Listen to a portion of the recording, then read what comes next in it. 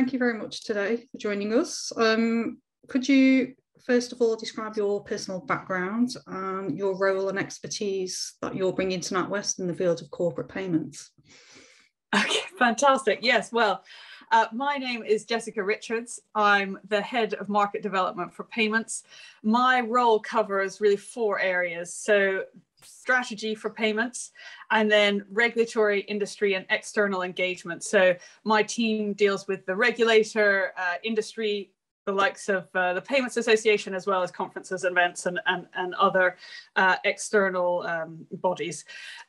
In terms of my background, I've spent 25 years in the city in financial services. Actually, I was in investment banking for quite a while at Morgan Stanley, but the last 10 years I have spent at the heart of the payments industry. I was at Payments UK, that then evolved into UK Finance. I was a director at both of those, and I led the industry board, industry strategy, and also sat on a number of industry fora on behalf of the UK. So, for example, at the European Payments Council, I sat on the board there for the UK. So that's my history and my love of payments. So looking at what NatWest is doing and its overview of corporate payments right now, what do you see as the key trends and topics that you're keeping an eye on at the moment? Yeah, so just in terms of NatWest, I can just give you a little snippet of just to give a flavour of what we do, and then I'm happy to talk about the trends. But NatWest payments really sits at the heart of every customer relationship for NatWest, and we at NatWest we bank 750 government agencies. We're the #1 corporate bank. We have 17 million retail customers, and overall we do 1 in 4 payments in the UK. So we do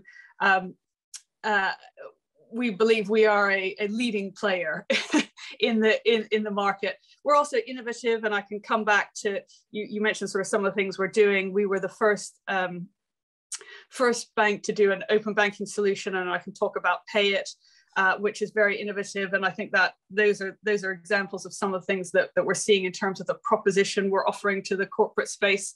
And then I think the other thing to note probably is that we also play a leading role in the industry space. So it's not just in the competitive space where we're a leader, but also the industry space. So Marion chairs the Payments Association Advisory Board. We also sit on many senior boards in the UK and also Europe. So we believe we're a big player. In terms of trends, I mean, I could talk for a long time about this. So I will try and I've tried to actually, I've made a couple of notes because I've tried to hone it down to a few themes.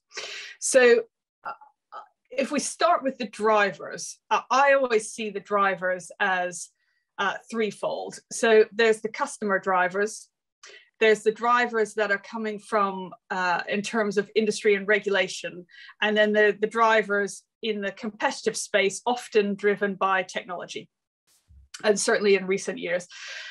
If we take each of those in turn, so the customer, I mean, I think you have to, and everybody has seen the biggest trend because of COVID has been this shift from physical to digital. And I can get some specific stats, but I think off the top of my head, at the start of COVID, we saw checks drop by 50%.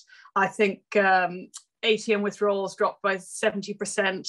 And yes, some of it's bounced back, but it really there has been a steep decline in physical payments. Whereas on the other hand, online activations shot up, and e-commerce, as you know, took off. So there is this whole physical to digital shift. Now, saying that, just to be aware, we do not believe the UK will go cashless. We believe there will be a less cash society rather than a cashless society, and anybody who needs it, we have committed to work with the industry and the regulators to ensure that cash is there for those who need it. I think the other trend coming from the customer space, both in the consumer space, but also in particular the corporate space. And by the way, the physical to digital isn't just retail; it's very much in the corporate space as well. The other trend, I think, is this whole better experience. So it's around this digital, it's around real time, and in particular data traveling alongside the payment. And I can touch on this again in a minute, but the likes of ISO 20082 and the messaging standards and what that can do to corporates. And it is, I think we're just seeing the very start of the possibilities in that space. I think the final thing I would say on the customer side, and again, this isn't in the spotlight at the moment, but I do think it will get bigger, is the whole climate agenda, sustainability. You can see the sort of active investors, you can see people starting to focus on this and expecting their banks and the financial services industry to really help them and help the global situation. So the customer absolutely is driving change. The second big driver is, I believe, is around the regulatory and industry space. And I remember going to conferences 5 years ago when they said, we see this tidal wave of regulation coming our way. Well, we are absolutely in the middle of that tidal wave of regulation, trying to deliver it. And whether that's PSD2 and SCA, so the secure customer authentication, whether it's open banking, which is going into open finance, whether it's the confirmation of payee and all the fighting, everything we're doing to fight fraud, whether it's the Bank of England's real-time gross settlement system renewal, and then of course the new payments architecture in the UK. So we're in the middle of this massive amount of change. But if you trying to drill down in terms of what the regulators and industry are trying to achieve, and by the way, stop me at any point. As I say, I get very excited about payments, but I see it as a couple of things. Regulators, I think, one of their key drivers is around security and resilience and stability. They have to keep people and payments safe. So, and you will see that with all the work they are doing on fraud, APP scams, that you'll see the payment systems regulator. And actually, I have some really interesting stats. Admittedly, it wasn't the Payments Association, it was the UK Finance, but it's really horrifying. Over 750 million was stolen through fraud just in the first half of this year, up 30% from last year. And actually, to saying that, though, the banks and the financial services and the industry stopped another 750 million or 730 million. So, but it is the fraud is rising, shooting up. So I think that there's this whole focus on security, resilience, and obviously the Bank of England with stability has a focus there as well.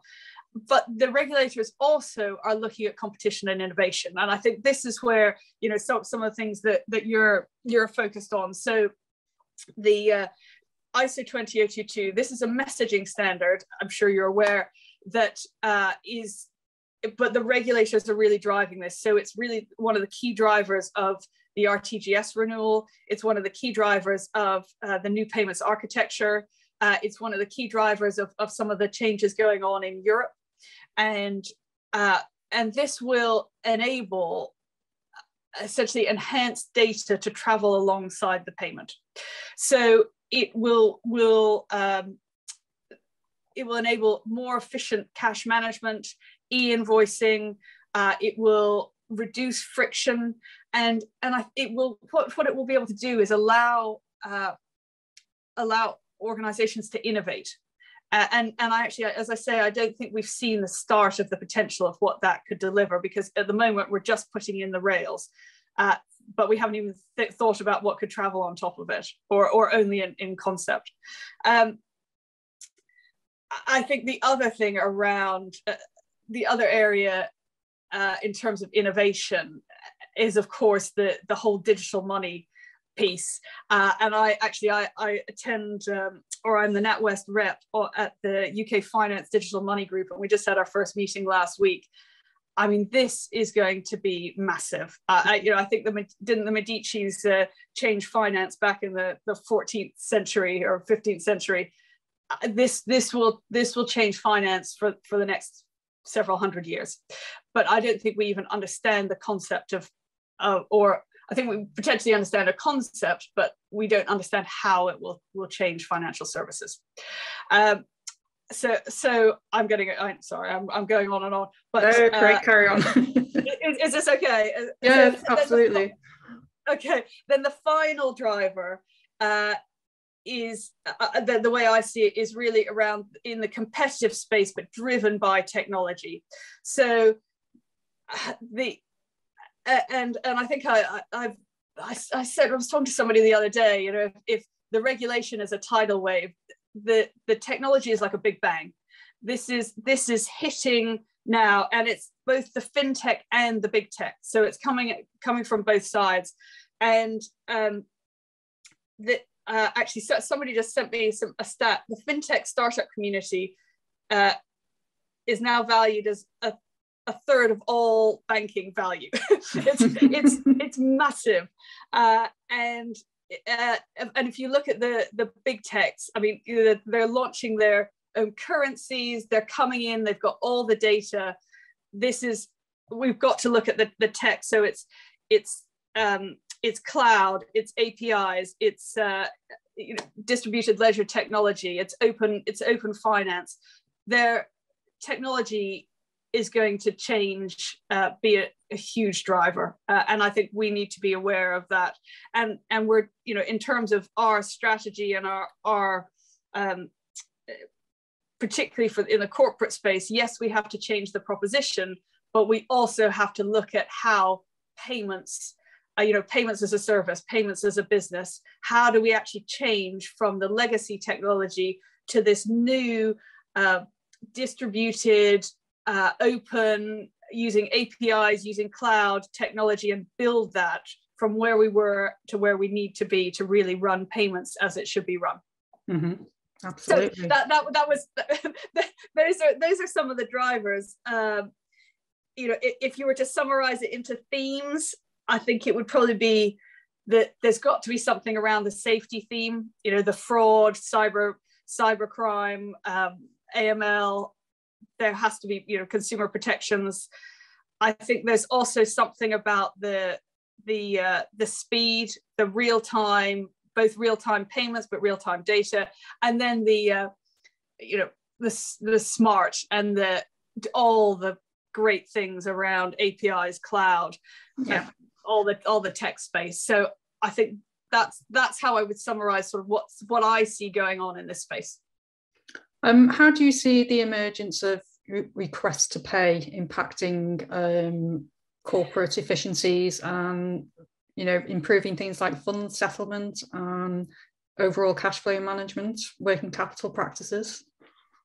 Yeah, that's a really interesting question. Request to pay is an interesting one, and actually I probably have a slightly different view than some other people, because you have to look at request to pay either from request to pay at the technology level, which is sort of the payments level. Yes, we have to do as one request to pay sort of technology change. But actually, if you look at request to pay in terms of what it offers customers, I always find it difficult to lump them all together because there are so many different use cases. And so we've just brought out this fantastic, and it links to the essentially the open banking and the pay it model that I can talk about. Mm-hmm. But so we do a pay me, and again it's less of a corporate offering, but it can be used for small and medium enterprise, where essentially you send a QR code or a link, which is effectively a request to pay, and I can send it to you, or a small and medium business could send it to you, and essentially you click on the link or you click on the QR code, and then it takes you to your bank, and it essentially you go through a normal process, and it's essentially it's an alternative to card payments, and actually the term we call is pay it or pay me, depending on if it's a corporate, which is pay it, or pay me is the retail equivalent, and so it's 25% cheaper than cards. It's frictionless. It reduces fraud. So absolutely, I think there is huge potential in this space, but I think it's difficult to explain. Say, request to pay as a whole. I think you have to look at the specific use cases. Is my particular view. Mm-hmm. Yeah. No, that makes perfect sense. Yeah. With the move from physical plastic cards to virtual cards, do you see the main benefits of that shift in terms of reducing fraud and the greater spending controls that companies can put in place? Or is it more about the visibility of data and being able to leverage that? So explain exactly what you're after. The physical, the cards, because the card space sits slightly outside our area, but I'm always happy to talk about anything in payments. No, it could be expanded to outside of cards to relate back to the shift to digitization in terms of with virtual solutions and electronic solutions replacing the previous physical forms of those payments. Is it more to do with companies wanting to have greater control over expenditures and transaction levels, or is it more to do with just overall operational efficiencies rather than just specific fraud reduction efforts or attempts to optimize cash flow overview? I'm going to look more broadly, because I think we're doing a huge amount on essentially a merchant proposition, and if you ask the customers what they want, they all talk about all the things you've just mentioned, whether it's cash flow, whether it's but do I see it as one specific thing that's going to change it? No, I think it's a whole proposition personally. So I don't, but maybe you're coming at this from a slightly different angle to the ways I see it, because I'm looking at this more from a sort of purely payments angle. But I see it as a number of factors. There's not one thing that is going to solve their issue. It is going to be a combination of. So, for example, when we go out to customers, we go out with and corporates and SMEs. We go out with the pay it proposition. So that's a way to pay, and that's great. And that, as I say, that reduces fraud, reduces friction. But we also go out with a product we have called Till, which is a merchant acquiring proposition, and linked to that is there's a whole piece around next working day settlement, simple pricing. There's a smart portal on data-led insights. So if you combine the Till with the pay it with ISO and the the data that can come with it, if you combine that with some of the work we're doing cross-border and the trade finance and what we're doing with SEPA and the global currencies and global transactions, you have to sort of bring it all together as one proposition, rather than saying, oh, the physical to digital is going to make all the difference. Because I think you have to look at the customer's needs as a whole. But maybe I'm not quite answering your question. No, it's quite a garbled question, but I've definitely got the information that I was asking for. So thank you for that. So looking at open banking that you've touched on, obviously most activity has been geared towards the consumer side of things. But what opportunities do you see for open banking for corporates?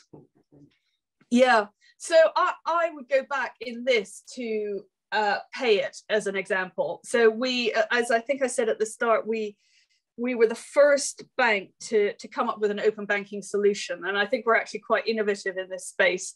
And again, I've got a stat here. I think so far we've processed 1 million payments equivalent to 100 million via the open, 160 million pounds via the open banking APIs. And the Pay It solution we've come up with is actually multi-award winning. And it's a simple alternative to cards. It's over faster payments rails, and it uses the open banking APIs. And it, as I said, it reduces friction, reduces fraud, 25% cheaper. So absolutely, I see huge potential for corporates and of all sizes. Actually, in particular, I think the SMEs could use this and reduce their card costs significantly, and it's very easy.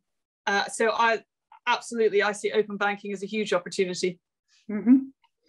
And saying that, I think then once you get open banking in payments, then open finance opens up a whole nother opportunity. But that's the next step, and we haven't quite got there yet. Mm-hmm. Do you see strong customer authentication as a barrier that's introducing more friction in terms of payment acceptance, or is it something the joys of strong customer authentication? So payments has always been a balance. There's always and technology helps sort of move the balance forward, but essentially there's always a balance between speed and simplicity versus the additional data, fraud checks, all the other things that slow a payment down. So strong customer authentication. I think the issue will be more the merchants understanding this and doing it.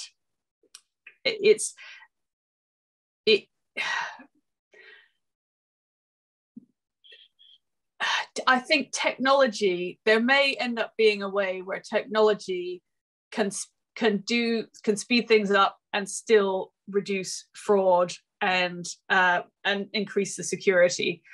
At the moment, there is still this balance and this tug of war between the two.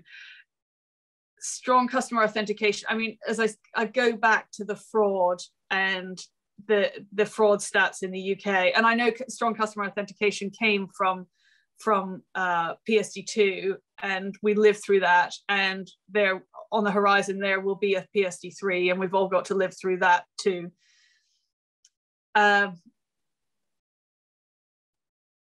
There will always be a balance, and I think the difficulty is finding the right line. And I'm not convinced we in PSD2 that the EBA and European Commission found exactly the right line, but I think it's a very hard line to walk. Mm-hmm. Mm-hmm. Looking at the impact of challenger banks and neobanks in this space, what kind of disruptions do you think they're going to bring to the market, if any, in terms of the way that banks like yours will operate in the future? Do you see more partnerships becoming a more accepted business model going forward? Partnerships, absolutely. We partner with many types of organizations, and actually a lot of fintech in particular and paytech, because they bring a different sort of skill set and different knowledge and expertise. I think the challenger banks have been really great, because I think it's made the larger banks look at our own technology and our own estate and say, okay, we need to be more agile going forward. Do I think the challenger banks will be necessarily the biggest disruptor force? I'm not convinced. I think they will challenge, and they will do some great innovative things. But if you ask me for my crystal ball, the biggest disruptive challenge coming into the payments industry is from the big tech, the Google, Apple's, Facebook or Meta. They are the ones who have the customer base, who are global, who are rivaling the likes of Visa and MasterCard. They have the digital ID piece, or they could get it. They have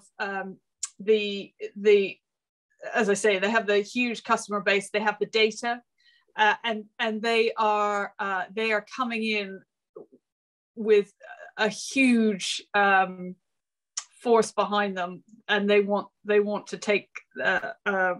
They want to play in this space, and so do I think the challenger banks? I think they will come up with some innovations, but I would absolutely watch out for the big tech. Absolutely. So looking ahead, what do you see as the biggest opportunities in this space over the next few years? What does the future hold for payments in the UK? Yeah, well, that's really, I mean, that's interesting. So we did. We were involved in a piece of work at UK Finance, but I know the Payments Association was involved as well, and it was a cross industry piece of work, and my director of payments, Marion King, chaired it, and there were 100 different participants and 40 different institutions, and essentially we looked at, in the next 10 years, so 2030, what would payments look like, and I. So essentially it's, people will be able to, people and corporates, and actually when I say corporate, I also, just to be clear, I also mean government organizations, because we have some, as I say, we bank 750 government agencies, and so they're massive organizations.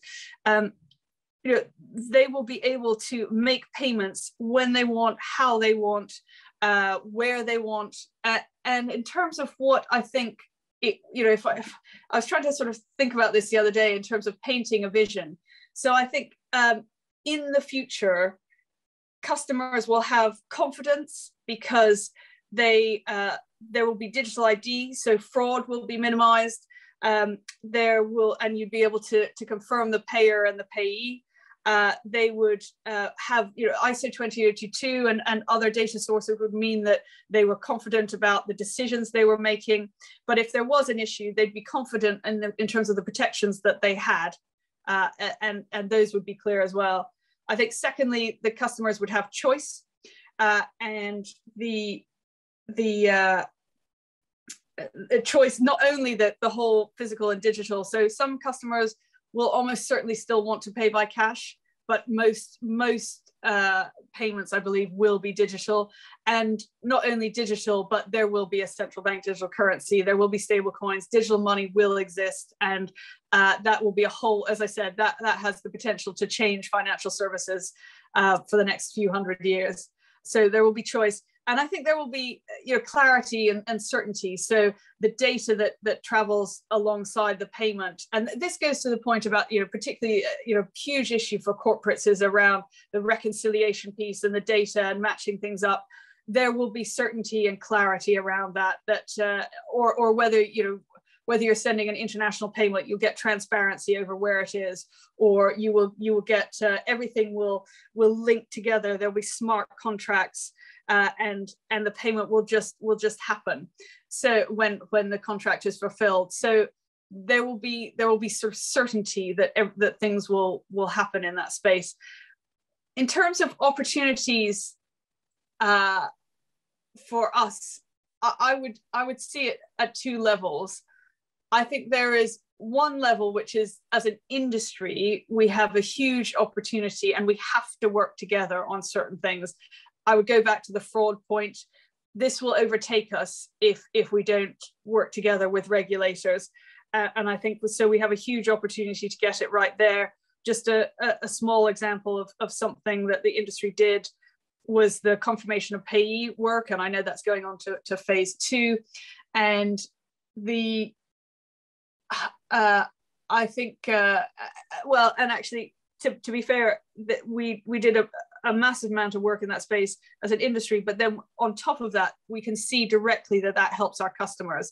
So I mentioned that we bank the government agencies, and at the start of the pandemic, we needed to get universal credit or benefit payments out to those who needed it, and we ended up using and adapting our confirmation of payee technology to enable them to check who they were sending those payments out to. And we also increased our faster payments 6-fold. So there is an opportunity even in the fraud space, I think. So that's more in the collaborative space.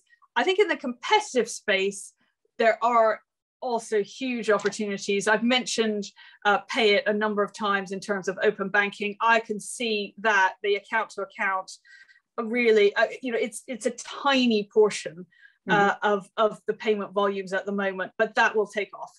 It just needs the right tipping point. I think for us, we have I think we see a lot of opportunity in because we have a small merchant acquiring proposition. So there's things in that space too. I personally see this digital money.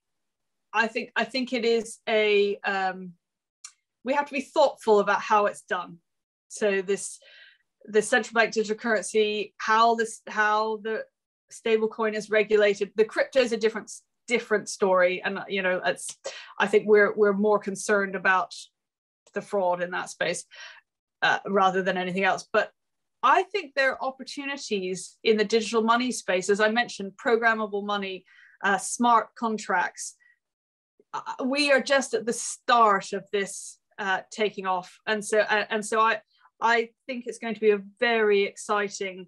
The next 5 to 10 years in payments is going to be very exciting, and I look forward to being part of it.